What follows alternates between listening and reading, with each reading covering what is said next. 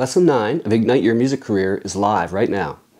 This week we discussed the process of when you have your music accepted to a boutique music library, the questions you should ask about delivery formats, metadata, all that sort of thing. We also talk about non-exclusive agreements, the benefits of a non-exclusive agreement with a boutique library. We also talk about some of the ways in which they're going to get your music out to these different companies. There's a couple of activities regarding contracts, and as always, there's free samples to download to use in your creative projects. Looking forward to seeing you.